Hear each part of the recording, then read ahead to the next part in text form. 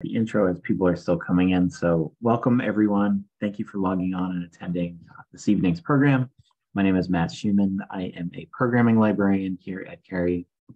Before we begin, please let me know in the chat if there are any technical issues that I can try to resolve. If you have any questions or comments for tonight, please send them via the Q&A and we'll address them at the end. If you do not want to see chat previews while the program is going on, there should be an arrow next to the chat button where you can click hide chat previews. I'd also like to thank the generous donors to the Cary Library Foundation for helping make programs like tonight's possible, and Lexington Living Landscapes, the host of tonight's program. Tonight is part of an ongoing series of presentations where the library is partnering with Lexington Living Landscapes to bring in experts on landscape and conservation issues to the public. So now from Lexington Living Landscapes, I'd like to welcome Charlie Wyman. Thank you, Matt, and good evening, everyone. We're delighted you can join us tonight. As Matt said, I'm Charlie Wyman of Lexington Living Landscapes. And for those of you not familiar with us, we're a local volunteer initiative that launched a couple of years ago to encourage more sustainable landscaping practices in town. More native plants, fewer invasives, fewer chemicals, more trees. More trees. We have a website and newsletter and undertake a variety of projects, including online programs like this in partnership with Cary Library. You can learn more about us at our website, lexingtonlivinglandscapes.org, and from there you can sign up for our newsletter. Let me extend a big thank you to Matt, Cary Library, and the Cary Library Foundation for hosting this evening's program. Let me also give a shout out to everyone who's attending from other towns. Welcome. And to our co-sponsors who help spread the word about the program. The Arlington Tree Committee, Bedford Arbor Resources Committee, the Lexington Tree Committee, Lexington Friends of Trees, and the Wellesley Conservation Land Trust, as well as the other tree advocates and advocacy organizations in the region who shared news of tonight's program. Let's get down to business. In a minute, I'll introduce our speaker, Dave Bloniarz. And after his presentation, Dave has agreed to field questions that I'll put to him from among those you send in, and we'll get to as many as we can. As Matt explained, if you have a question for Dave, please put it in the Q&A, not the chat. I can barely walk and chew gum at the same time, and for me to listen to the talk, watch the Q&A, and the chat at the same time is just too much. So please use the chat only for sharing thoughts with each other, and if you find it distracting, as Matt explained, you can hide it. I'm very excited about this evening's presentation and eager to hear what Dave has to share with us. Dave Bloniarz is a research scientist with the U.S. Forest Service. He is the project coordinator of the Urban Natural Resources Institute, which aims to bring research findings, state-of-the-art tools, and new technologies to users across the world. He holds a master's degree in landscape architecture and a doctorate in urban forestry from the University of Massachusetts. He is a member of the Forest Service's iTree development team and is an adjunct professor in the UMass School of Earth and Sustainability. Dave, thank you for joining us this evening. The floor is yours. Okay, thank you, Charlie, and thank you, Matt, and thanks for the entire team down in Lexington and the associated towns that are making this possible. When Charlie called me, he asked me if I wanted to talk about the value of trees, and I said, well, you know, if you know me, I could talk about trees forever. And so he said, no, you got to limit it to just a little bit of time and try to focus. So that's what I'm going to try to do today. One of the neat things about being on Zoom is that I can't see the expressions on your face. So I don't know if I'm telling you or making you guys smile or laugh or anything. But you also, and so that's the difficult side. The other side is that you have the opportunity to type in some questions that will be archived, and then Charlie will be able to, and I can try to answer some of the questions the best I can. If I can't answer them, we'll keep those, and I'll get, I'm going to give you a website later you can go to, and I can put in some other resources that may come up from your questions. So don't look at this as just a presentation on the value of trees or the importance of trees or something. Look at it as the first steps that you might take or continued steps in examining the value of trees in your own community. So I'm really excited to be in Lexington. I've Some of my family, actually, I spent a lot of time as a kid in Lexington. The family lived on Revere Street, and I still have a few relatives living in Lexington. So it's not a new town to me, and it was always exciting to visit in Boston and head over to Lexington after we visited my grandma down in Brighton. So that's a long time ago. As you can tell, I'm not a youngster. So, but let me get started. What I'm going to do is I'm going to have a PowerPoint presentation. And I know I hate to use PowerPoint, so we're probably going to go live over to the iTree website to show you a couple tools from iTree, which is one of the tools I'm going to talk about. But let's get started. I'm going to share my screen right now, and let's see if this works. And Matt will tell me, or Charlie, can you just shake your head if you can see the full screen? Looks great, Dave. Okay, perfect. Okay, great. So we put a title together. Charlie and I sat down and we said, let's go on beyond the beauty. Okay, because one of the things we all are tree lovers, or many of us are, and even the folks that aren't tree lovers, they understand the beauty of a tree, that it's you know, nature's a little gift to us in a variety of ways throughout the seasons, throughout its growth, throughout its lifespan, and even as it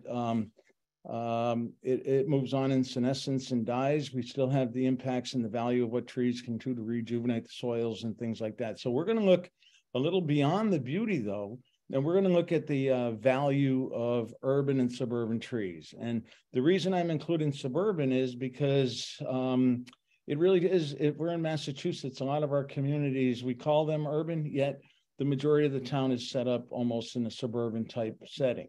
So some of the tools I'll show you here can be applied to the densest area in we were talking earlier about in Manhattan, all the way out into the widest forested landscapes of the Berkshires. So don't let the name fool you, but the idea is to look at forests of all type. And hopefully the ideas that I can get across will be related to that. Let's see if my slides move forward. Okay, so if you write this down, or you're going to be getting a note from Matt tomorrow with the recording and the link. I'll have this link in there too, but if you go to www.unri.org/resources/Lexington, there'll be a bunch of resources there. The PowerPoint will be there. There'll be links to other sites and things like that. UNRI is the Urban Natural Resources Institute. It's the I work for the urban an urban forester with the US Forest Service, and UNRI is one of our urban outreach research components. So that's where that name comes from. So I just want to zoom in quickly here and tell you what we're going to do and what we're not going to do. So today I'm going to look at using science, because I'm a scientist, and I think I'm a scientist. And when I talk to some of the smartest, the brightest people that I work with, and I get to work on a regular daily basis with universities around the world, with our US Forest Service team of researchers, our professional and commercial partners, we're scientists, and we have some of the best brains that are working on trying to improve the quality of our urban and suburban landscapes around the world. And so we're trying to use the science that they've developed to establish the benefits and values of trees. So we're going on just the value, the beauty of a tree, and going and looking at those benefits. What are trees doing from an environmental, from an ecosystem standpoint, and what are they doing to address global climate change, community resiliency, and sustainability? I'm not going to talk to you about the replacement value for an individual tree. So we probably have a lot of lawyers living in Lexington that have probably been involved in tree cases where we have to replace a tree because of damage or trespass or things like that. And so we have some tools that we do that with, and I'll quickly explain those, but we're going to go beyond just the replacement value of an individual tree, and we're going to use science to establish really the benefits and tie it into the value. So when we look here, the replacement value for an individual tree right there on the right is something we can look at this. We can say it has X dollars in value from a replacement standpoint. If it was damaged because someone came in and trespassed or cut it down, or it wasn't on their property, or we need to replace it because we're going to build the brand new expansion of the library right there. Someone really should be looking at the value of that tree and looking at someone needs to sort of compensate somebody, and whoever that might be, for the replacement of that tree. So we've developed over the years our arborists and our International Society of Arboriculture, the Council for Tree and Landscape Appraisals. They've developed a method for determining trees' value. And so this in the resource that I gave you actually is Tree Bulletin number 28 from the National Arbor Day Foundation's Tree City USA bulletins. And in there, it talks about the location of a tree, the size of the tree, and the species of tree. And when we talk about the location, it's the site where it's growing, the tree condition, the contribution of that tree to the landscape, and where it is placed, in a front yard or a backyard. And so that that document there for homeowners, lay people, and even scientists, it provides us. So, oops, sorry about that. Let's see. It provides us some of the actual calculations and things that we use to determine the value of a tree. And so what I was saying, we're not going to go there today. And I goofed up and I had another slide that had some of those calculations just to confuse ourselves, but we're not going there. And we're going to look at urban forests and tree canopy. And if you look here, you'll see that one there is in Brooklyn, New York. So we're going beyond just replacing a single tree, but what are these trees doing from an environmental ecosystem standpoint, sustainability standpoint, resiliency, and what are they doing to address global climate change, urban heat islands, and things like that? Here's one in Brookline, and Brookline is near and dear to my heart because that's where I did my research, working on my doctorate, looking at the utilization of citizen scientists and collecting data on trees like these. But there's Brookline, and you can see the importance of trees here, cooling the pavement, cooling the buildings, reducing energy use, providing wildlife habitat, providing a sense of place, doing all the things trees do in the landscape, and really a beautiful setting here, as beautiful as any city or town in the country, or the world for that sake. Here's the Back Bay of Boston. Again, these are familiar to folks in the Boston area. I know you're in Lexington, but I know you get down to the big city and experience these type of settings. Some of you may have grown up in these kind of settings here, but you're getting the idea here of how trees have more than just an aesthetic value. Just by the shade on the street right here, you can see what this does on an 80, 90 or higher degree day, how that little bit of cooling, look at the shade on the building. So we can start to calculate those values. There's one from Lexington. Okay, so we're looking more at the forested or suburban landscape that I talked about earlier. And you can see that it's really an urban forest. We're living in an urban forest in most of the cities in Massachusetts, even when we're in a Boston, a Springfield, a New Bedford, Lowell, Lawrence, Pittsfield. And then here again in Lexington, and Charlie and I were talking earlier about some of the streetscape renovations and using some innovative techniques there to keep these trees alive, to improve the ability of them to respond to changes with local urbanized flooding, higher temperatures, traffic, compaction, all the different things that you have here. But can we put a value on these trees and how important are those? And you can see from an economic standpoint here what they do to create a more inviting commercial district downtown. And I just think that's pretty cool. And then here's another one over in Wellesley. I know we have Wellesley Tree Committees on here, and I just want to show you that's at Wellesley College. But again, you can see we are living in a forest, and really it's kind of interesting because we know the value, or we know that we like the trees, we love the trees, and how do we value the trees is what we're trying to look at with some of the things I'm going to show you in a second. Let's see if my slide is frozen. So here we are looking at Boston. That's an aerial Landsat photo actually of Boston. You can see the harbor and you can see the airport right out here. You can see as we go up, and then we go up into the Lexington and Concord and out toward Framingham and beyond. And so you can see the pink represents areas that we consider urbanized, and that's where the heat signature comes out. But within that, we have trees and green space and localized park settings and things like that. So all of this really combines for that urban experience. Here's Hartford, Connecticut, the Connecticut River here. Some of you are familiar with that. And then we go out to Litchfield Hills. And then we have over here more forested landscapes. So the idea is we start to look at our cities. There's Worcester. Some of you are familiar, might be from Worcester. You can see that dense urban core. And so we want to look at the values that we can place on those trees. And one of the things is we're losing a lot of trees. We have, whether it be for new construction, from disease and insects, from construction damage, from vehicular traffic in urbanized areas, from vandalism, from a variety of different standpoints, we have that urban forest. And so how do we assess something like this that was just cut down on a in a residential condominium parcel here? And so how do we value that? Well, let's go back to our Tree City Bulletin here. And you'll see, if you just look at the drawing here that's inside the document, you'll see the IRS has no value on the tree. The insurance company says it's worth $500. The arborists say it's worth $2,500, and the owner says it's worth $5,000. Well, we have these ways to do it, and that's what placing the value with the formulas that are right on the next page here. And you'll see we have the factors that I showed you a little bit earlier, but we have the replacement cost method and we have a trunk formula method. So if you grab the Tree City Bulletin, you can start to look at this. And that's how we would look at a price to replace that tree that was just cut down.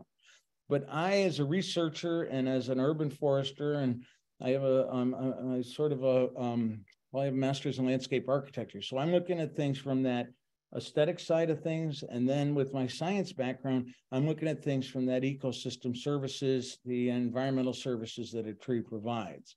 So I look up at a canopy and I say, what is that doing? Well, one thing, it's helping me to have less exposure to full sun with skin cancer and things like that, but it's also cleaning the air. It's providing cooling.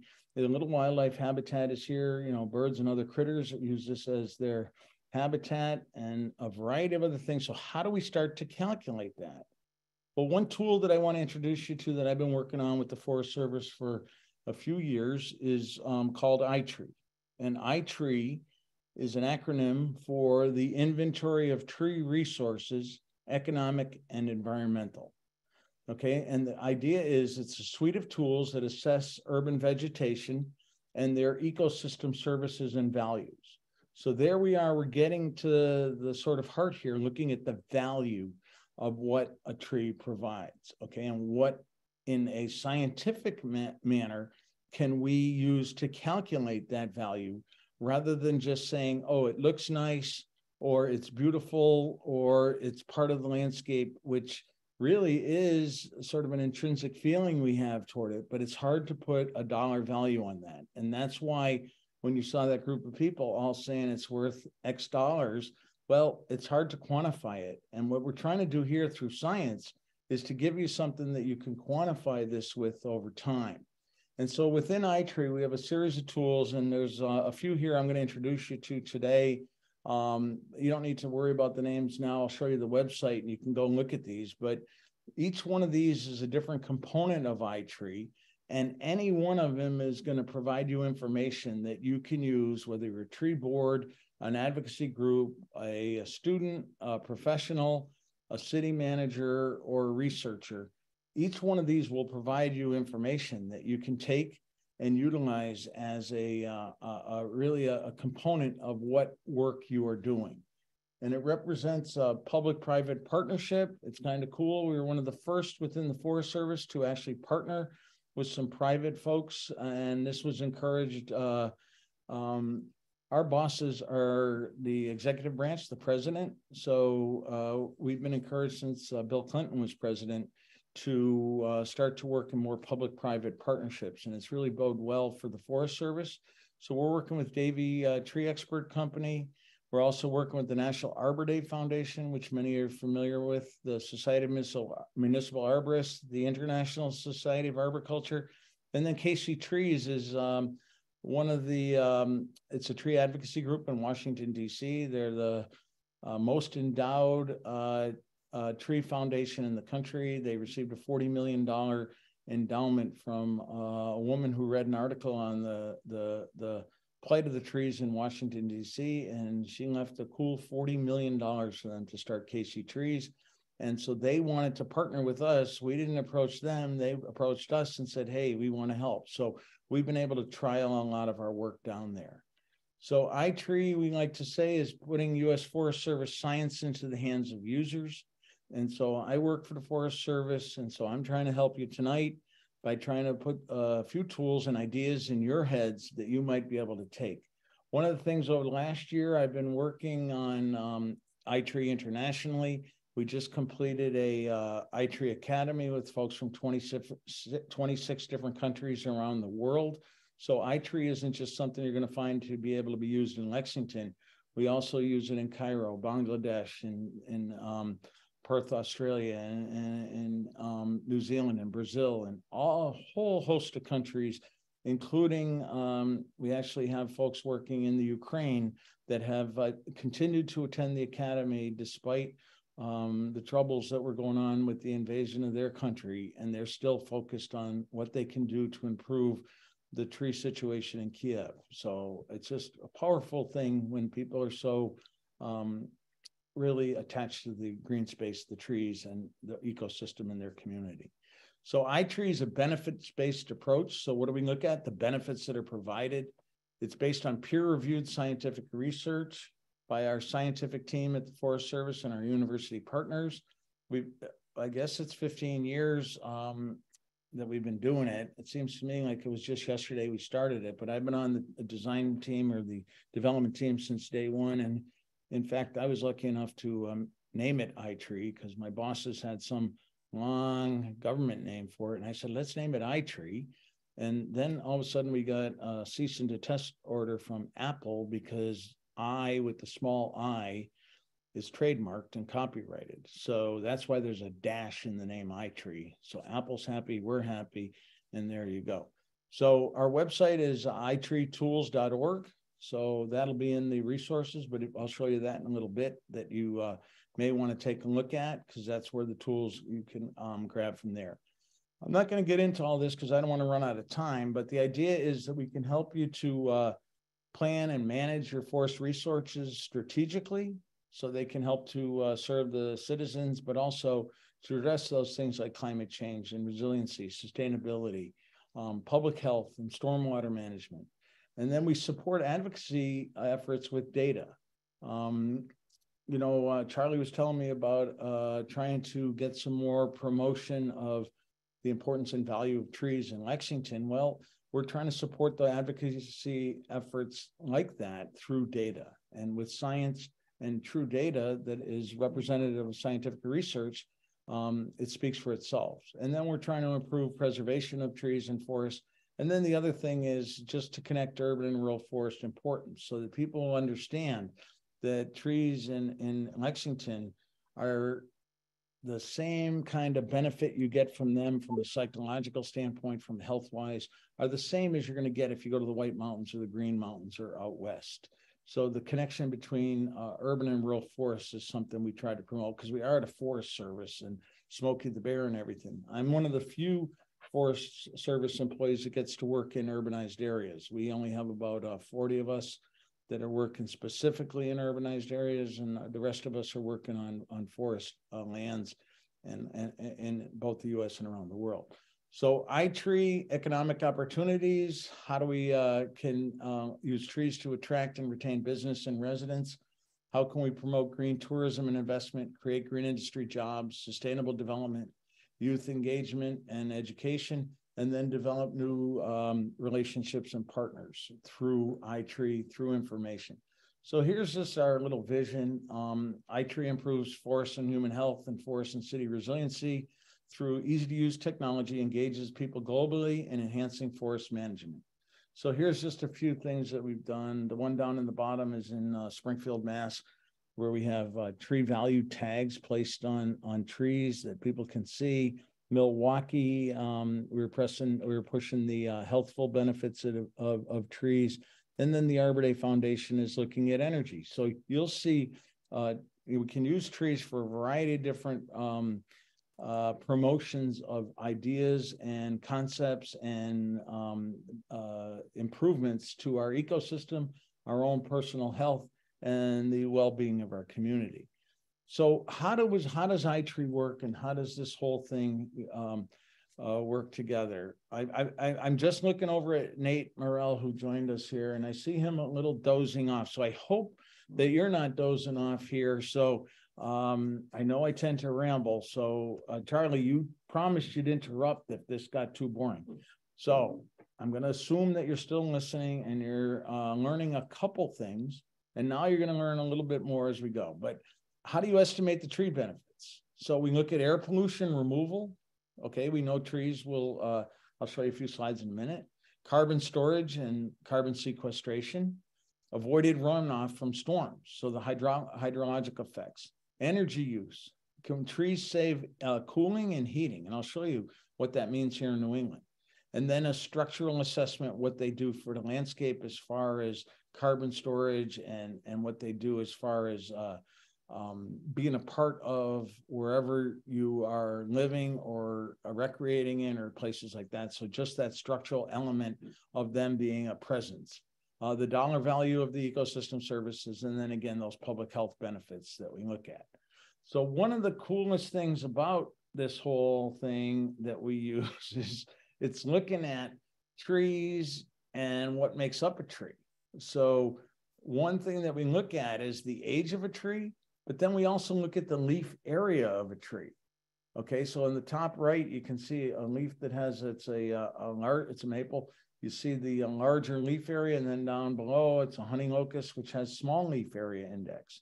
And so from science, we're able to combine a leaf area index with some other components of the tree, along with its size, its age, its age class distribution, and then those urban forest benefits, as it shows it goes up here based on a taller tree with a larger leaf area index or a larger leaf, more benefits are provided. So that's why it's so important that we protect and try to keep alive our older trees, because they're providing a lot more benefits than newly planted trees. Now, keep in mind, we want to plant new trees, but they're eventually going to get older, but we want to look at how we can get the most benefits out of these, what population we have.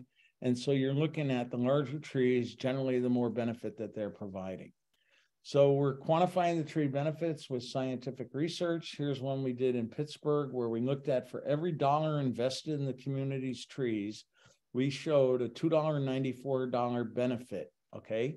And that's using the data, looking at the energy use, carbon storage, air quality, stormwater, all the things I just talked about, and we're able to do that. And then we're able to look at an individual tree like this one on the right and show that this tree will provide us over $2,100 worth of benefits over the next 15 years, okay?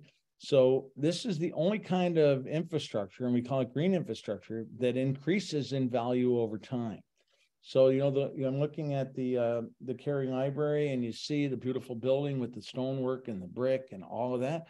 Well, the minute that was finished, it begins to lessen, in concept, it begins to lose value because things get worn out. The floors need to be replaced eventually, the door handles break, and all these kind of things. It starts costing money over time. Whereas trees, they increase in value. And on the right here, it just shows us at on the top side, the structure, what do we have?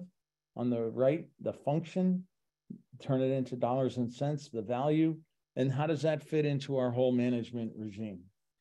And so this scientific research, we work with university partners, commercial practitioners, planners, students, citizen scientists, all work together to really be the eyes and ears and the engine that drives iTree, because we're always adding new data and new modeling into it.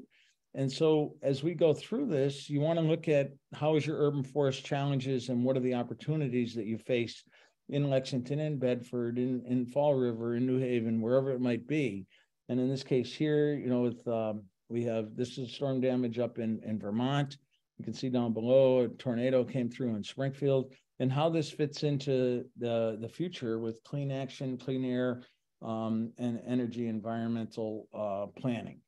So the foundation for what you value a tree or a forest or a collection of trees is we use a local inventory or sampling. We take weather, pollution, environmental variables, And we go through some hourly simulations. So that first slide was in Los Angeles. Here's Minneapolis, where we've done a lot of work. And then this one here is in Holyoke, Massachusetts, America's first plant city, along with Lowell, where America's first plant cities on the canals.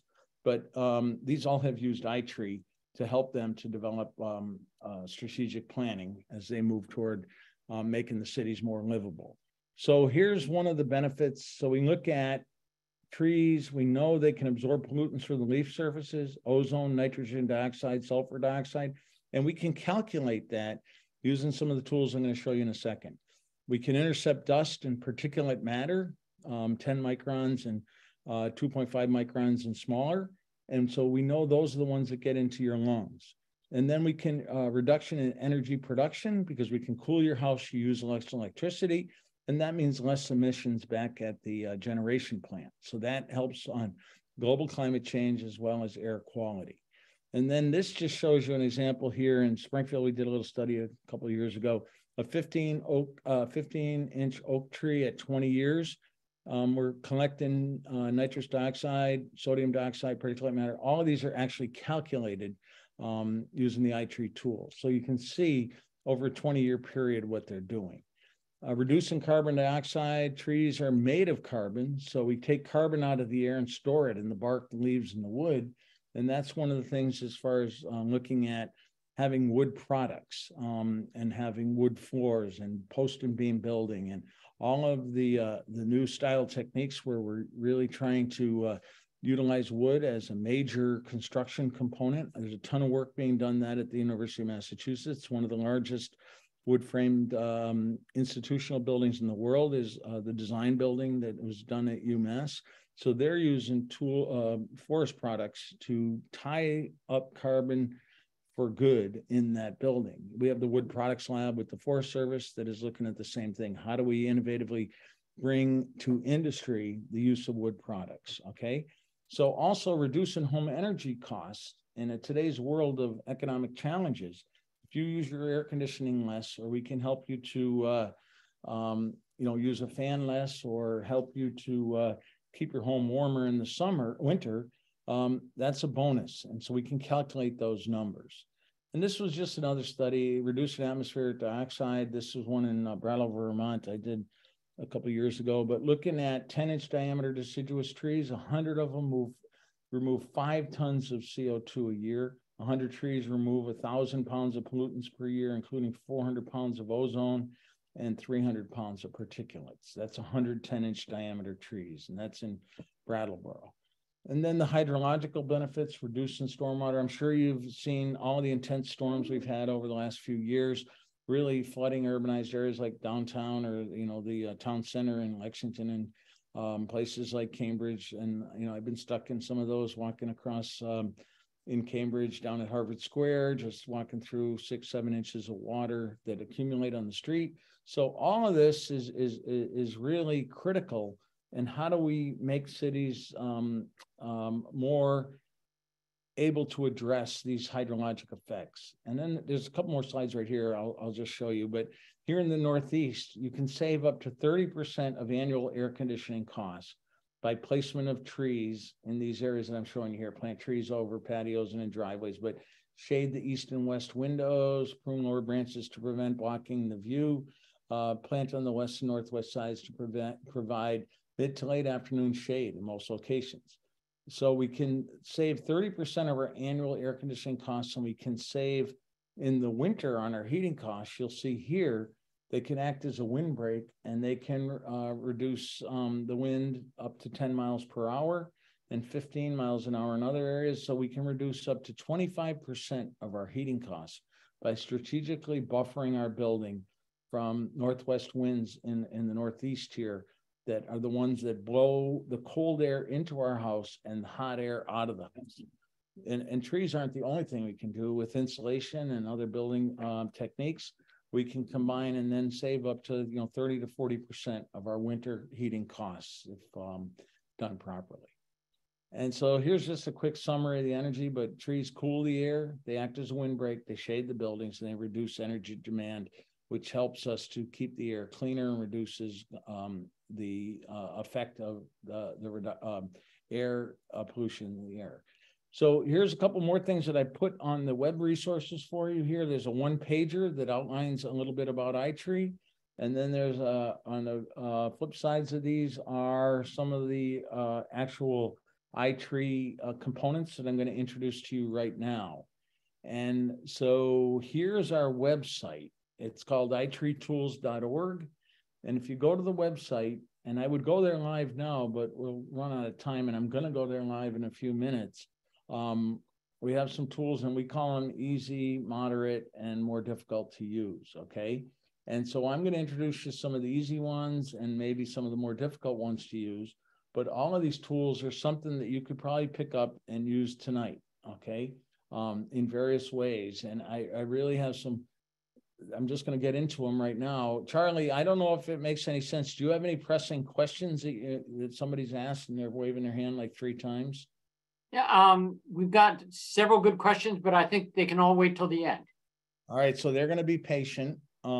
And have people left the audience?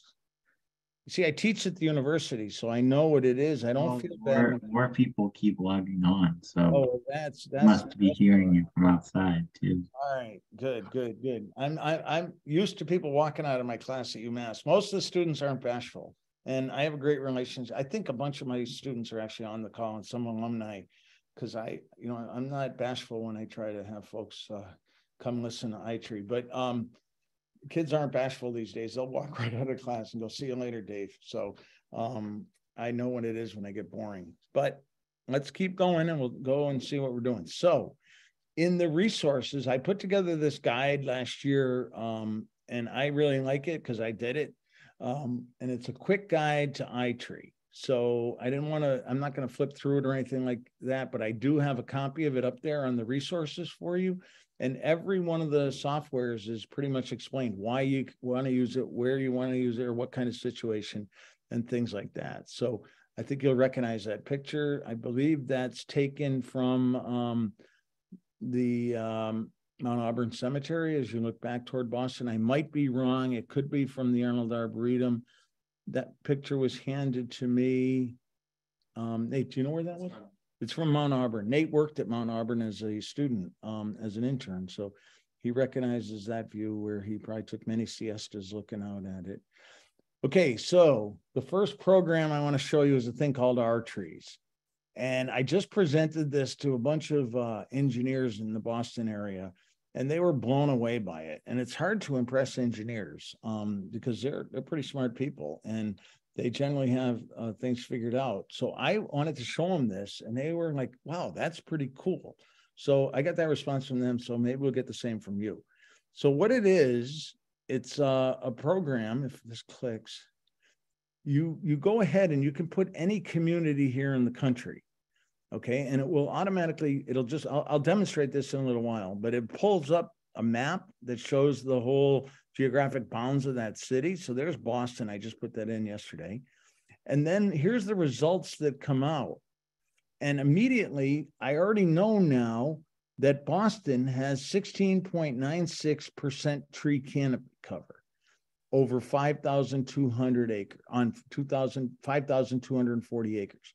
Now, these are taken from using our aerial photos and our aerial imagery and our general, the Forest Service has a national database. So these numbers may not be as specific and exact as the city that went out and singly inventoried every tree, but we're looking here at a rough number. So now I can compare the percentage of tree canopy, 16.96% with Hartford, Connecticut, which is 26% tree canopy cover, and Springfield, Mass, which is 36% tree cover, with Fall River, which is 48% tree cover, with New York City, which is 23% tree cover, with Detroit, which is 16% tree cover, just as Boston is.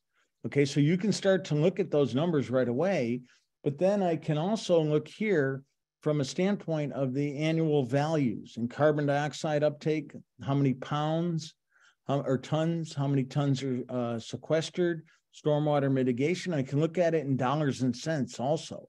So we're converting the total benefits for this year in Boston trees, looking at all of these, including air pollution removal, runoff, carbon dioxide, is $7,500,000 in value. And then carbon dioxide uptake is valued at $34 million a year. Okay, so these actually are numbers that you can use to quantify and to use on the carbon trading markets as a baseline number. And we're working with the EPA and several other federal agencies, as well as the on the commodities exchange, to look at how these numbers can be incorporated even more fully. And so you can also look at things like the population of a town. So we could look at population 617,000. We can look at the income overview, the number of housing units. So this is beyond just the tree value. And now I can compare a city to a city. And I use this with planners and landscape architects all the time, because they can quickly now, instead of having to go look up all this information. So there's Lexington, Mass. And here's what I found for Lexington: 50.79% tree canopy. Your value of your trees is $3,101,662 of benefits this year. Okay, you have 26% of the town is covered by impervious surfaces. And you can look at all of these numbers broken down by values. There's your population, and they're under 5. I didn't go to income because I didn't want to really realize, I live in Springfield, so I didn't want to realize how poor I am. But the idea is we can look at that and who owns homes and the year that they're built and things like that. And I just think it's pretty cool. So you know what I'm going to do? I have a little time. I'm going to escape here, and I'm going to go and see if I can share my other, stop sharing. I just want to do this. This wasn't planned, but can you see my Google Chrome? Can somebody? You have to reshare your screen. I got to reshare. Sorry about that. Hang on. See, I shouldn't have gone away from the script, but I am, because I'm adventurous. Okay, so now you see it, right? Yep. So where do our trees? Right here. I'm going to put in. Do we have folks here from Cambridge? Let's look up Cambridge.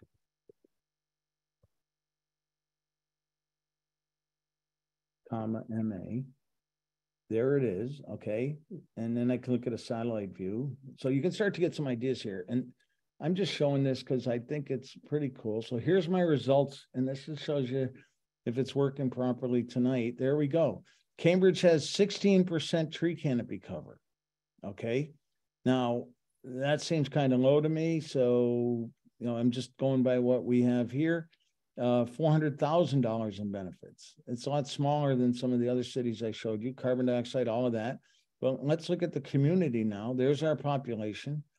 Let's look at our income overview, per capita, median, who owns the homes and what kind of homes, what kind of houses do we have, what's vacant percent and living alone, all these things, and how long have people lived there. So I just want to show you that. I think that's pretty cool that you can look that up in just a matter of seconds on any city in the country. And I'm going to go back and share my screen, and I'm going to bring us back to our, did I lose it? Our PowerPoint. Yep, you're good. Am I back there? Okay, so that's a quick thing of what we call our trees. So the next one I'm going to show you is a thing called My Tree. Okay, and I hope this is of interest to you, but My Tree is another one that works on your smartphone, a tablet, on a laptop, or on a computer. And what it is, it's iTree on the go, and it's for individual multiple trees. I teach some kids, I teach at the university, but I also work with third graders on Thursday afternoons, and it's called Off to the Great Outdoors. And we use My Tree to calculate trees on the schoolyard grounds. And I've been doing this for a couple of years, and it's pretty cool because the kids are only like, what is a third grader? They're 8 or 9 years old. And it's so cool because they're, wow, they start to learn. And what I'm hoping is you can go out to your own yard and find a tree, and you put your address in, and it actually will show up on a map, but we'll go to this live in a second. And in this case here is a Chinese elm in excellent condition, 18-inch diameter and in the full sun. And then we ask when the house or building nearby was built, how far are you away from the building, and what direction is it from the tree to the building. And then it actually comes up, and here's 4 or 5 trees that I put in, and it'll calculate those numbers for you. And it produces almost a tree nutrition label, I call it. It's like a box of Cheerios. And here's my nutrition label. Well, here it is. And oops, sorry. And so you get a label that looks just like this that you can print out and use in marketing and education and outreach. And we take these and I mount these on foam core and I hang them from trees in a lot of places that we work just to have people's awareness of what's going on. So my tree is a pretty cool thing. And I'll actually go there a second and show you this one, because I think I can stop sharing and get there quick enough. So let's share this, and I'll go back to Chrome, and I'm going to go here, and I'm going to go to, okay, and I'm going to go now to my tree right there. There it is. Oops, I'm going to go to my tree, and I'm going to put in an address. So I'm going to put in 40 Lincoln Street, Springfield, MA. That's across the street from where I am now. I'm in this building right over here. I'm in here right now. This is part of the Springfield Army, but there's 40 Lincoln Street, and I can zoom in. So I'm going to move this tree to right there. So now the tree's in front of the building, and I'm going to describe my tree, and I know what it is. It's a sugar maple. Oops. And I know that it is 24 inches in diameter. Okay. And it's in excellent condition. It's in the full sun, and it's within 60 feet of a building. And the building was built before 50. It was actually built in the 1800s. 59 was when the armory was started. I select the distance, and it's 0 to 19 feet because it's right in front of the building. And then it's looking northwest. Okay, from the tree to the building. And here's my results that I'm going to get. And the idea is you can do this on the fly right on your smartphone, right out in the field. And here's my number. And I can add a new tree, or I can just get my number right here. But over 20 years, this tree is providing us $900 in benefits. And here it is broken out. And if I want to find out what it's providing today, well, it's providing $44 in benefits a year. And that shows what it's doing as far as carbon storage, uptake, the stormwater mitigation, avoided energy emissions, things like that. So that's just a simple way that you can do it. You can look at 20 years, or you can look at it today. So that's another one that I think you actually can use and pick up and run with it. And so let's see if I can get back to here and share my other screen. Go back to PowerPoint right here. And the next slide I want to show you is another one called iTree Design. Okay, I'm just dumping these on you, but you have time for questions in a couple minutes. So iTree Design is a more enhanced way to do this same kind of calculation. What you do is you trace your building, and then you're going to place trees around it that exist or are proposed. And then you're able to calculate those numbers. So I work a lot with landscape architects that have no trees on a site. And I say, oh, let's plant trees and show the owner of the building or the developer the value of what these trees are going to do. And then that way they can actually get trees planted where sometimes they might not otherwise be able to. Okay. Now, if I'm also have to remove a bunch of trees because of construction, I can put a value on those just by doing this. So I can either look at proposed, or I can look at future scenarios. And this is just a school that I did in Springfield, and we went across and we identified every tree. I actually went out there with a student or a couple students, and they recorded the location of each tree right on a tablet, and we're able to place the trees and the type of tree, and you're then able to calculate some numbers just by doing this. And so what it does is it gives you the overall benefits, okay? And these trees here at the Glenwood Elementary, $1,800 in the current year. We could also look at, on the left tab here, we can look at future years, and I can project ahead as far as I want up to 99 years. I can look at the total between now and whatever projected year would be, and the year to date from when the tree was 2 inches in diameter.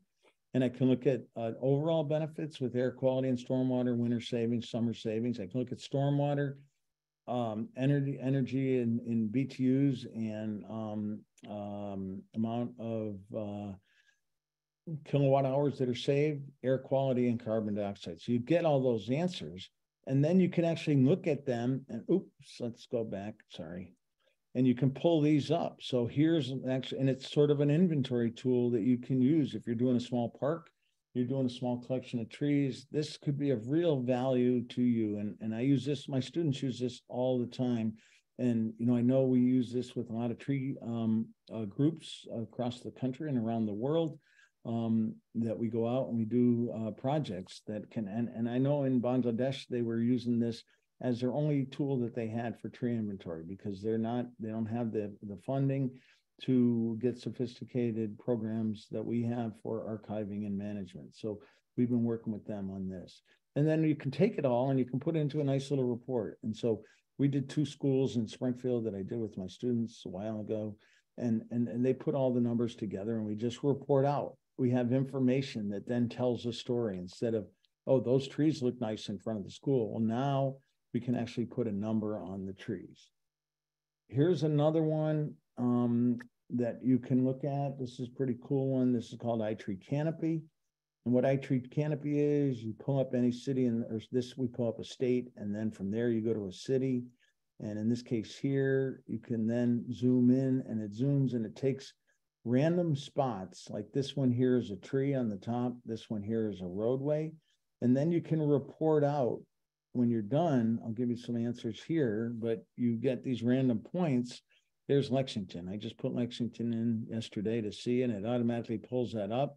And so you could do this in about 1 hour. We could have a canopy report. I just did Northampton, Mass the other day for Rich Persiletti, the tree warden. He had a question. I said, let's just do the iTree Canopy. And we did it in 45 minutes.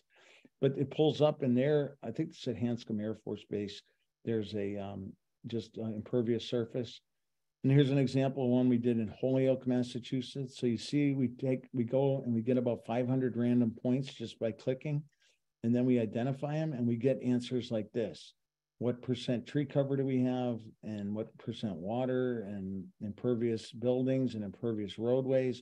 So you start to get things, and then you can produce some reports that look like this. So you have here land cover and percentages as well as square miles. Then you can look here and we can see in Holyoke, we have 26.2% tree cover. The carbon storage, the value, carbon benefits, air pollution. You can go all the way down to sulfur dioxide. The totals are all spelled for you. And this happens instantaneously. And then again, down below is the hydrological benefits of how much avoided runoff, how much evaporation, interception, and things like that, transpiration. And so I'm going to go and escape out of here for another second. And I'm going to show you this in person. And then we probably only have about 5 minutes left, but I think we've gotten to most of the places that we needed to go to have you be dangerous, which is exciting for me that we actually got in here. So let's see if I can get back to my, I'm going to share my Chrome. Okay, so now I'm going to go back here because I'm going to go to iTree Tools because that's the easiest way for me. And I'm going to go back and I want to show you iTree Canopy, which I just showed you, and I'm going to go here, and it gives you a little bit. You can, let me see if I can view this in actual size. There it is. Okay, so you can see here, and it just goes through some things. But let's get started. And so I'm going to pick. Let's see. Well, the easiest way for me to do is show you and launch the example project. And so what I'm going to do, it's going to pull up Hartford, Connecticut. Okay. So there's Hartford, and there's the map of all the locations I have. And here's my results. And I can pull up the report, but let's just pretend I'm going to go to the end here. I have 500 points. So let's go and add another point and show you how this works. So you just sit there, pour yourself an iced tea, and do 500 points. So what do you think that point is? It's just catching the edge of that canopy. So I'm going to go and call it a tree or a shrub. And then I'm going to go to my next point, and I know that's a tree or a shrub. And then I'm going to go to one more, and I'll show you. And here, the point right here is up on the corner of the building here. So I'm going to call that an impervious building. And so now I'm going to go to save. And I can save my project, and I can save it here so I can go back. If I only did 300 points, I can go back later and add the other 200. But let's just click report here. And here's our report is produced. So you have a little map there that sort of shows you. I can look at the satellite view so you can get it in perspective. Here's our land cover, and it's interactive. Okay, so you can look and see the numbers right there. We get this reporting here. There's the carbon storage. There's our tree benefits, air pollution. And then we have the hydrological. So all of that, and this can be printed out, saved as a PDF, and then you're good to go. But this information that you have is pretty phenomenal. And I'll quickly, Nate, how much time do we have? 3 minutes? Okay, so I'm going to go back to Canopy. Oops, sorry. I'm going to go back to Canopy. I'm going to go get started. And I'm going to go here to a new project. And I'm going to start over. I'm going to say, okay. And I'm going to go to get started here. And so now I have a town. Let's put in Lexington. Okay, there's Lexington, Ma. And so if I go here, and if I had GIS, we can load a shape file in here, but I have all these boundaries. So let's just click on Census Places and see if Lexington shows up. So there's Lexington. And I could also look by census blocks and other ways to look at this. I can look at a whole variety of other things, but let's just do this. And if I only wanted to do part of my town, I can draw my own boundary. So if you have a town that's has certain areas that are all forested, I can keep those out of the equation just by removing them or not adding them in. So you can adjust this and modify it, but let's just go here to next. And then it's going to ask me here, these are the cover classes that we have that are going to identify, and I can go here and do this. So I can just identify where a tree is or other surfaces, but while I'm doing this, I might as well find out what the other things going on are. So you can add or subtract to these and edit and add your own. And then what you do here, we're going to go to the US, and then all I do is go to Massachusetts. And then I go, which county are we in over there? Are we in, I'm going to guess. That's probably a bad guess. That's those that I don't know. Middlesex, Dave. There we go. All right.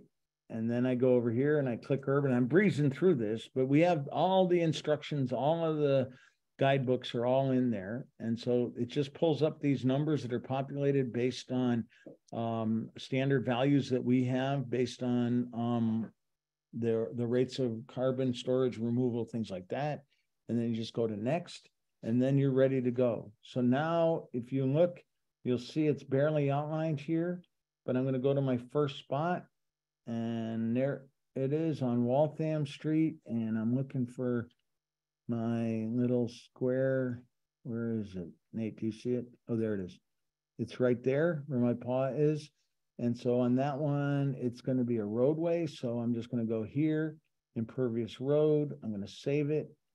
And then let's go to the next one. Don't forget to take out my trash can, Alexis says. So today must be trash night. That's a building. So that's going to be a building. And then I'm going to do one more. And this ends up being solar panels right on the edge of this building here. So I'm going to report it out as a building. And so I just sit, I drink my iced tea, and I just save that. And then I save my project. And when I get 500 points, I can click on report and I'll have my report. As you go through it, because it's all based on statistics, and these are confidence intervals and the ability to look at these numbers, these bar graphs have to come down smaller to show that the standard deviation is small enough to be statistically accurate. So everything's grounded in good science. So last thing, and I'm going to do one more thing, and I'm going to put this last slide up.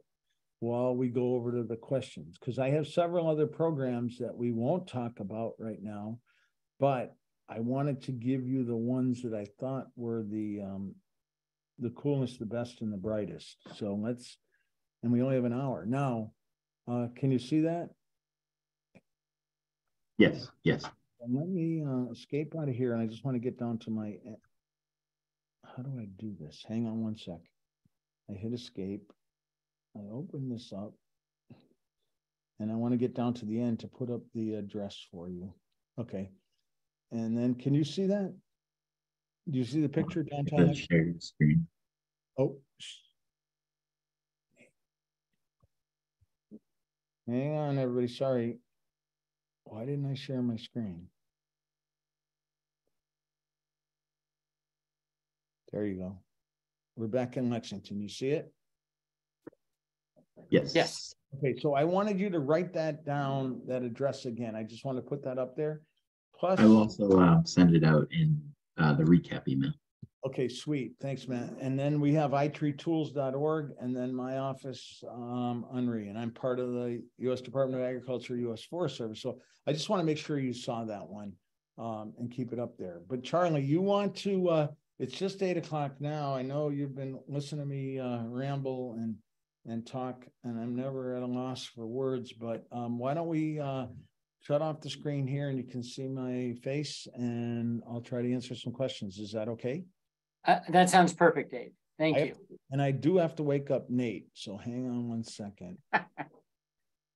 Nate, are you awake? Oh, Nate went to the, Nate's an arborist in the city of Springfield and works very hard with them and with the whole team in Springfield. And that's where I live. But the whole team went down today to the Mass Tree Wardens and Foresters Association, had their annual conference yesterday and today. So I think you're sick of listening to people talking about new cool stuff. So, but Charlie, you got some questions for me? I do. Dave, let me say that was wonderful. You took us on quite a tour of iTree and concepts related to it. My head is swimming, and I suspect many in our audience is as well, but you've given us the tools where we can go back and learn the details and practice with iTree and learn something. And also, my phone number will be in there. So folks, Charlie, you know how it is. You text me and I get back to you. That's the best way. Email is not doesn't work so well. Well, it's just because you always have your you're busy. Yeah. So yeah. Feel free, anybody that was on the call, to bother me. I don't. That's very nice of you, Dave. Thank you. Thank you. Salary when you pay on the 15th of April every year. So we have a number of good questions, and let's see how many we can get through in the next half hour. So one that came up a couple of times, iTree attempts to quantify the benefits associated with carbon sequestration, stormwater, and air pollution. But trees do more than those three things. Yes. And particularly in terms of biodiversity and in terms of mental health and well-being. Yes. What do you have to say to I have to say that's such a critical and can be of more value than the ecosystem services. And we found that out during COVID of people's connection with mental health, reducing anxiety, reducing depression, reducing a variety of those issues. And then looking at, we're just starting our research right now on public health, and mental health is just starting over the last 2 years with our Forest Service research teams, and especially working with our university partners. So we're just moving down that path right now. So it's difficult to quantify. We can look at hospitalization, emergency room, things that we're looking at now for asthma. But for mental health, that's a tough thing to put a dollar value on. I mean, a quantifiable number. Okay, so how many people were able to reduce, prescription RX, outdoor RX, I don't know if you're familiar, where the doctor will hand you a prescription and say, go outside for 2 hours every third day, or an hour, or 10 minutes, or whatever that might be. So the medical world, we realize it, but it's the quantify it is very, very, very difficult. So we're just starting that now. The easiest one for us to do is emergency room visits for asthma in youth. And that's where a lot of our focus is going. And then also looking at end of life issues for elderly folks. We're also looking, we have Jeffrey Donovan and a few other research scientists are looking at that if you're in a nursing home and you're looking out over green space, are you going to live longer than somebody who's not looking at that same view? And it's kind of interesting because, we know we can reduce hospitalization rates by looking at views of green space and things like that. And that's why we have rooftop gardens on all the new hospitals. And so people not only can get out and in those, but look at them from the rooms, and all of the rooms look down on those. So yes, we know we can only, right now we're quantifying what we can quantify. But we also know wildlife habitat. We're adding a new component in now that's looking at birds. And it's going to say, okay, so you have these trees and what kind of birds are attracted to those? And is that adding to biodiversity there? So that's one of the components, but we know there's a lot of work ahead. And that's why come to work with the Forest Service and go to school and stay and get your master's and then come work with us, because we're hiring like crazy. Scientists and social scientists. We're not really hiring foresters anymore. We're hiring folks that are, because we live in urbanized areas. And so there's a ton of work. And if anyone's interested in that, I'd be happy to introduce them to some folks that could send them down a career path. And especially kids from the inner city.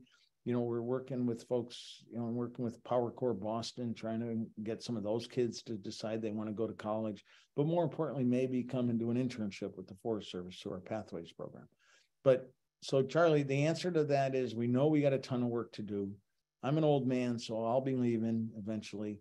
And we need young people to come in and keep helping us with this. But because this is, folks like you say this is important, and you've done that to not only through some interview process and listening sessions and talking to folks that have reached out to Congress to tell us iTree is pretty cool. So the chief of the Forest Service, my big boss, is fully aware.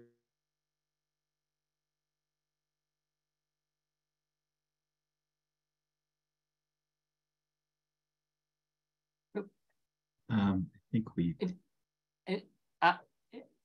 Matt, is it Dave that's frozen or am I? Oh, here he's back. He's back. Okay, we lost you for just a second there, Dave. But let me ask you another question. Someone asked, how do trees impact our groundwater resources? Okay, and that's what we have iTree Hydro in here. Mm-hmm. And the cool things with that is, trees certainly impact groundwater recharge and underground aquifers and our own reservoirs and streams and rivers and things like that. But we can actually calculate with iTree Hydro, if I have, say, 400 acres in a watershed, if I take out 110 of those acres because I had to build a new school there, what does that do? And how many millions of gallons are taken out of the hydrological cycle? And what that means from a dollar standpoint, we can actually calculate that using iTree Hydro. On the other side, I can say, okay, so I have an unused parking lots out at Shoppers World or whatever the heck's in Framingham. And today, none of those parking lots are always filled because we don't use as many cars as we used to and things. What if I take 40 acres of the 400 acres of parking and turn that into a forest? How can that be calculated? And we use iTree Hydro for that. And we're actually doing a pretty cool project right here in Springfield with the Harvard Graduate School of Design. We have a research team here that's working for 3 years, looking at roadway networks in Springfield. And we're looking at taking up half of the asphalt and turning those into forests. But one of the big things with that is, how does that affect? We have some hydrologists and some environmental engineers working out of Cambridge with us, and they're calculating how much more water is recharged into the groundwater supply here. And that's by removing all that asphalt. So it's the same thing here. We can use iTree Hydro, and that's what we're using to calculate that. So iTree Hydro, we know trees are very important to the hydrological process, to underground aquifers, to reservoirs, rivers, and streams. And we can calculate that using iTree Hydro. I just didn't get to that in iTree Eco and some of the other ones you can get lost with. I showed the easiest ones that you can use, and really, I think are most applicable to the current things that you folks might do here. Yeah. Well, another time we'll do a 4-hour seminar, and then you can get all that in. Well, you're gonna look. Where am I? Here you go. You can't see it. You'll be getting. This is gonna be pretty cool. We're having our iTree online learning for the 23. We have live webinars, then we have online recorded sessions, and then we have a web resource library. So I'm going to send this over to what I send to Matt tomorrow. So you'll have a link to go to that. Yeah. And that's Great. coming up. So, but you can join us. We have 11 seminars set up for this year. So, but Fabulous. yeah. Fabulous. Okay, so another question. It comes from a Lexington resident about a project here in town, but I know this dynamic is playing out across the state. She writes, a company wants to cut down 800 trees in Lexington to install solar panels to generate electricity. How do we calculate the value of the trees versus that of the energy to be generated? You know, what can iTree? Yeah, so they're going to give you how much electricity they're going to generate. So they're going to have some number and say that these 800, the space where the 800 trees were, is it say 8 or 400? 800. 800. So that's 5 acres. There is going to have some quantifiable number that's going to generate X number of kilowatt hours, and there's a dollar value. So what we can do is we can then go in and we can use iTree Design or iTree Canopy and actually calculate that area, and it'll give us the number of the trees, the value that those trees provide us right now. And we can just give that number and say, you're going to be losing these $22,000 of benefits each year. And over the next 10 years, you're going to be losing, $450,000. So you can compare and contrast the two of those. But that's what you could either use Canopy or you could use Design to do that. And that would help you to be able to calculate that. And the other one I didn't get into, we could also do that with a thing called iTree Eco. iTree Eco, if you have time, would require you to go out and do some actual on-the-ground sampling. And that would give you your most accurate number by going out and visiting those 800 trees. And we'd do a sample of them, and then we'd have their average size, diameter, and type and condition. And then we'd have even more accurate numbers. But yes, iTree can be applied perfect for that situation. We do it all the time. Great, thank you. Lisa writes, I used iTree in a community project. We used the iTree MyTree tool and found the value of over 100 town trees. Some of the trees showed a negative value. Is that to be expected? Is that a problem with it? You'd have a tree that can block, it generally happens with the winter savings, it will block the sun from hitting the house, and that solar receipt doesn't warm up the house or doesn't go through the windows and heat up things in the house. It's kind of cool because if you have, depends what species tree it is. Okay, so a thinly branched tree will let more sunlight in even if it's blocking the building. But suppose I have a pin oak that has a dense canopy and it sometimes even keeps their leaves on it. But just look at the branching. Try to look through a pin oak tree in the middle of the winter and you can't. So if I have that tree on the south side of my building, it's going to block the sun and I can't let the sun get in there. And so that's where that negative number comes from. And that's why it's costing you money to have trees around that house or building. And keep in mind, when you use MyTree, you're going to have the distance away from the house and then the direction of the tree to the building. And that shows you where your sun, solar receipt comes from. But I couldn't get over it at the beginning when we were starting to do iTree because we used to get a lot of negative numbers. People go, this thing is useless, I'm getting negative numbers. Well, no, you're not. You're getting the real numbers, and you should know now, maybe that's the one tree you want to cut down and go plant 5 more somewhere that are going to benefit you. So where those numbers come from. Yeah, good. That's pretty cool that you're using MyTree. I'm excited to hear it. I think there'll be a lot more after tonight. Dave, someone writes, is there a way to look at particular areas of cities, neighborhoods or environmental justice areas? Or are you limited to just municipal boundaries? No, I mean, you saw at the beginning on Canopy, I can pull up by US Census blocks.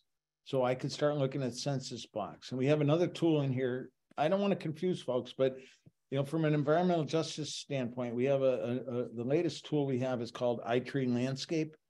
And if anyone wants to use that or wants a primer on how to use it, it's a really powerful tool that I work with and use it with my students to look at census blocks. But I just had 4 University of Massachusetts second-year medical students look at 3 environmental justice neighborhoods in Springfield, just zoomed in on them.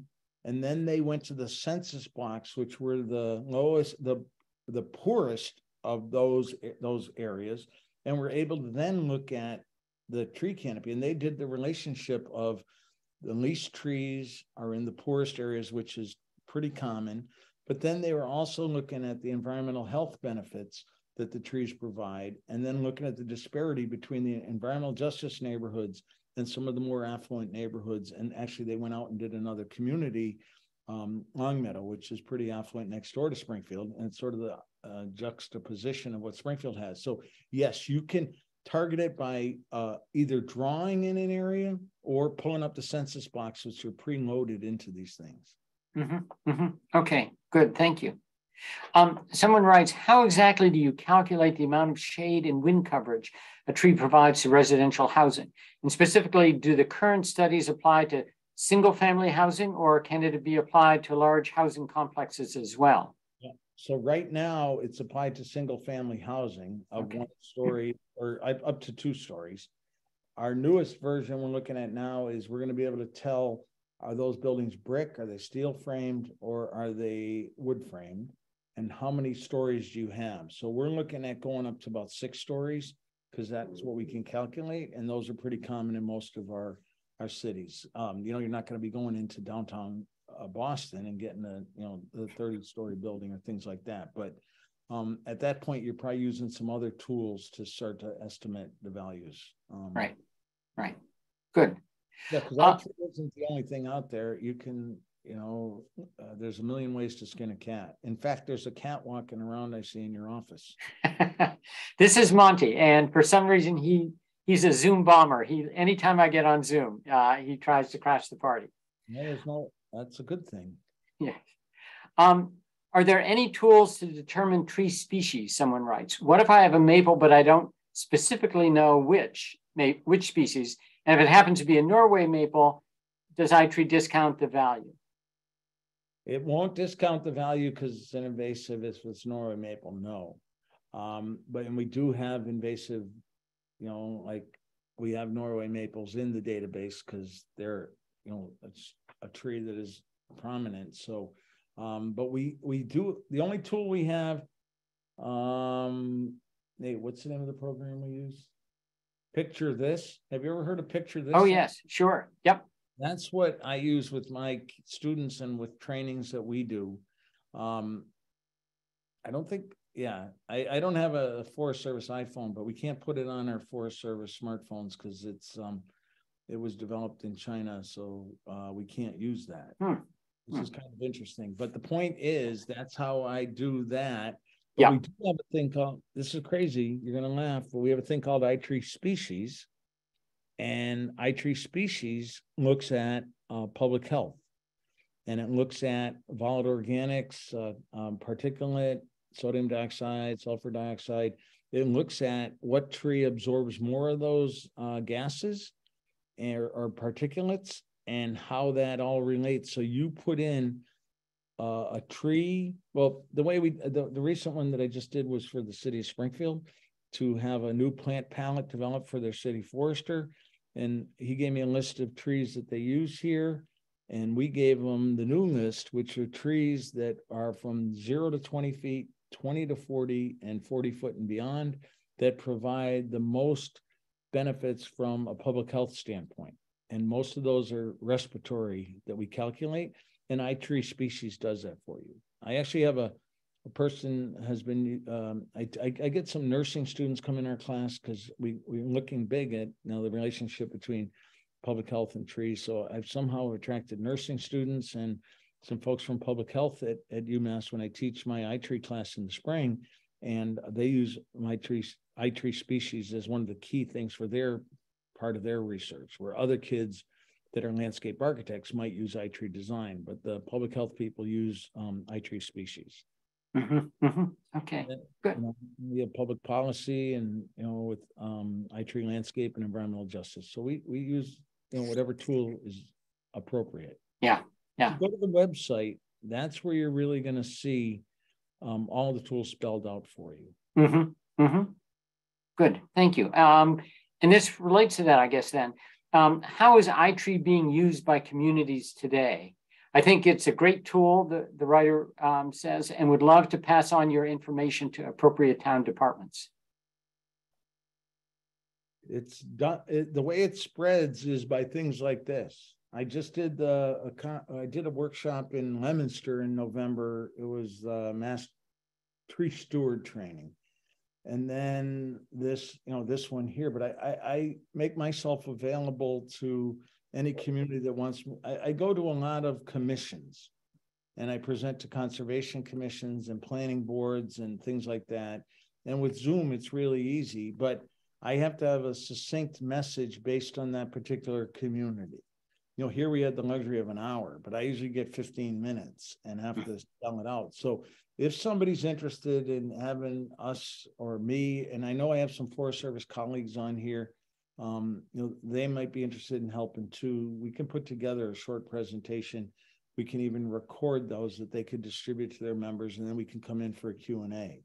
That's the other way we do it. Sometimes I do a little recording, send it out, they give it to their members at one meeting, and then the next meeting I come in and do the Q&A.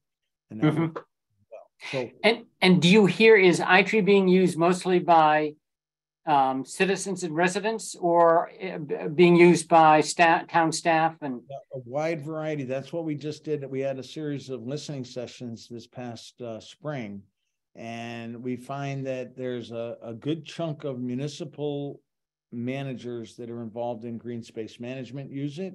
But then we also find that we have groups of planning departments that use it. We also have the researchers at various levels in universities and colleges use it.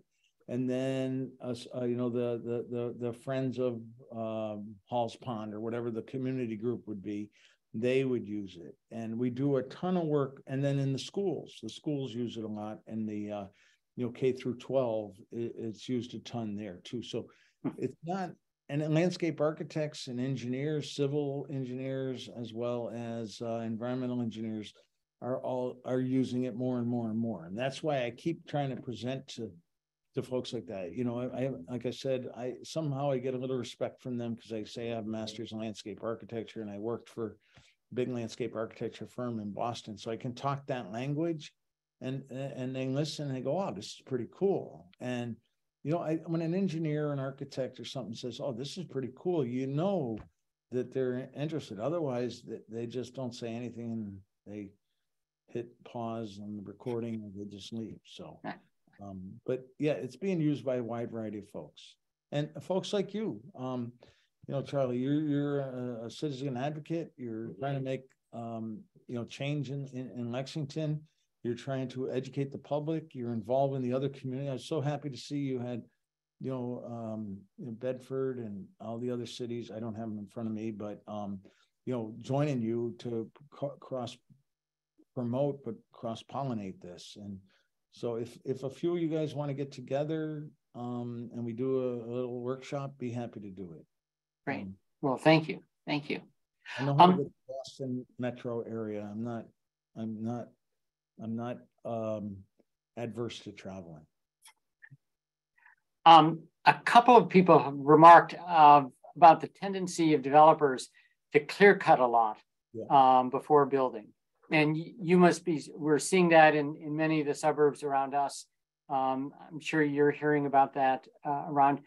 How can people use iTree to sort of battle that tendency? Yeah, to battle that and show them that, look, you just can't, you can put a dollar value on it. I'm not adverse to removing trees and cutting them down as long as there's some compensation paid. And, I know if we use the CTLA method, the numbers get too crazy. I don't have $40 million to clear those 800 trees. But by using iTree, we might have a more realistic number of, $86,000 in annual and fees. And maybe the solar company will be able to get you that 86,000 to be used in a trust or whatever it might be. So you need to be realistic in that, but we can give you the iTree will give you that ammunition to really seek that compensation, because there's nothing worse than losing trees in the community, but we see it all the time. And it's just on one end you're planting trees, and on the other end we're removing trees. And I like to reach some kind of a compromise between everybody. And remember, developers, they'll put it into the cost of what they're developing. So why not seek that funding from them? It's not like you're stealing money from them. They're more than happy to do it to advance their project. Now, keep in mind, the trees aren't the only component of these things, how politics and all the other things. So we just given you some really science. If I can give you science, and then you have that in your toolbox, and then you decide to fight what battle you think is most appropriate. Just remember, some battles can't be won, and others can be won. You pick and choose your battles. We made a big mistake at the beginning with iTree when Apple approached us. We have a trademark office at the Forest Service in Washington because we own Smokey the Bear, and he makes a lot of money for us. And we also own Woodsy the Owl, and he or she, they're nondescript, but they make a lot of money for us. So we missed the boat when Apple came and said, yeah, you got to stop. And then we decided to put the dash in. But that's when we should have partnered with Apple at that time. Said, hey, do you want to be part of this thing that was emerging? And that's right when the first iPhone came out. That's where I saw that might be pretty popular. And that's why I had the iTree with the small I. And a lot of people go, what are you doing? Now I was lucky. Yeah. I've had a lot of other failures, but that one was one of the successes. So we're approaching the witching hour. One last question, and I'm sorry to everyone whose questions we won't get to.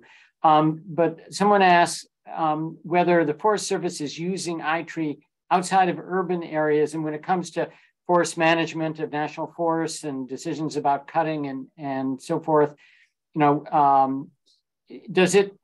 do you use iTree, or are there other tools to sort of account for the health of the forest, climate resilience, successional habitat, sort of that whole suite of issues? We have a whole set of tools that we use on our Forest Service lands, okay? But if we're working with, say, the state of Massachusetts, and we're looking at small parcels of DCR, Department of Conservation and Recreation land, we'll use iTree. And so we are using it at that level with the Forest Service. But on our bigger forest stands that are, cut for production, because we're Department of Agriculture, which means we're raising crops that we harvest. And so we have a bunch of other tools that look at that, but not so much the environmental benefits, but the dollars and cents from an economic standpoint. But iTree can be used on a large scale. We could use it on the whole state of Massachusetts if you wanted. And in fact, when my former boss, Dave Nowak, who helped develop he's the godfather, and I've been working with him for 100 years, and he always tells me, Dave, iTree is not only an urban tool. You got to remember, it's for suburban landscapes like we're talking about, and forested landscapes. But because I'm an urban guy and I live in the city and that's what I love, I'm always on the urban side. Yeah. So if you put me in the woods and spin me around, I'll get lost unless I can find a street sign. Oh, great. Well, Dave, this has been wonderful. We have learned so much. We'll all look forward to seeing the list of resources that Matt will send on to us. And we've got a lot more learning ahead of us with those to guide us. So thank you very much for taking the time to share with us tonight. And I'll thank everyone for joining us tonight. And at this point, I will pass it back to Matt to sign off. And just before you go, thank you very much. Thanks for your attendance, everybody. But Matt and Charlie, thanks for the invite. We can't bring the word out unless we're invited. So thank you so much. Well, our pleasure. Thank you. Absolutely, our pleasure. And I just want to also say thank you to everyone who attended. Thank you, David. Thank you, Charlie. All the partner organizations as well. This event was recorded and will be on the Cary Library YouTube page in the next coming days, and you'll receive a recap email with some information, as they said. So thank you, everyone. Have a good night. Okay, bye, everybody. Thank you.